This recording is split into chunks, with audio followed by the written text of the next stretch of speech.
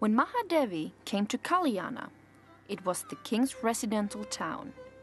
The Kalakuris had taken the throne of Shalakuyas of Kalyana, 1156. King Bijala I reigned 1156 to 67. But Kalyana was also the center of the Virasaiva movement, who run an academy, Anubhava Mandavam, Hall of the Experience. In the choreography of the 6th episode, Mahadevi falls at their feet of Allama Prabhu, the master teacher of all Virasaiva devotees. At first, he and all the assembled wise men in the Academy Hall of the Experience were shocked and embarrassed to see a young half-crazy beautiful woman wearing only her long hair to cover her body. She undergoes a test with questions, which she answers and is accepted.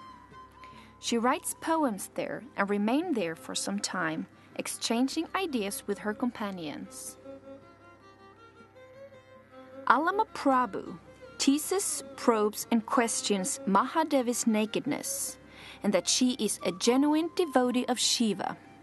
In this dialogue, Mahadevi's own poems is used as the answer that she gave to Allama.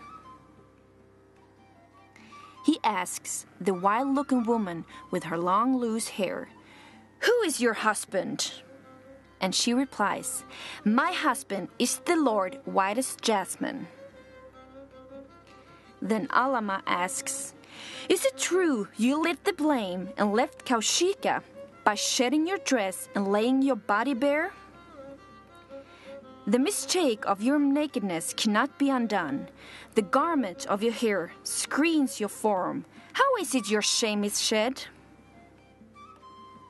Mahadevi replies, "Unless the fruit is ripe within, the outer peel will not fall off.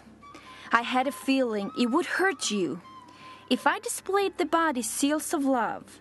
Oh, brothers, don't tease me needlessly. I'm given entire into the hands of my Lord, white as jasmine. You can confiscate money in hand. Can you confiscate the body's glory? Or peel away every strip you wear? But can you peel the nothing, the nakedness, the covers and veils? As long as a woman is a woman, then a man defiles her. As long as a man is a man, a woman defiles him. When the mind's taint is gone, is there room for the body's taint? To the shameless girl, wearing the white jasmine Lord's light of morning, you fool, where's the need for cover and jewels?"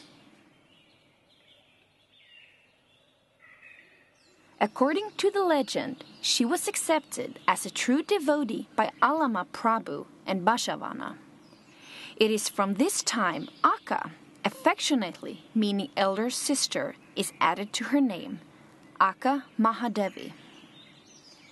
The legend also says Allama advised her to continue to Virasaiva, a wild rocky mountain and forest area situated 400 kilometers east of Kalyani. But there may have been many other reasons why Akkamahadevi left Kalyani. On the way to Virasaiva, Akkamahadevi may have composed the following poem. "Oh, twittering birds, don't you know? Don't you know? Oh, swans on the lake shore, don't you know? Don't you know? Oh, high-singing cuckoo birds, don't you know? Don't you know? Oh, peacocks in the caverns, don't you know? Don't you know? Tell me if you know. Where is he, my Lord white as jasmine?"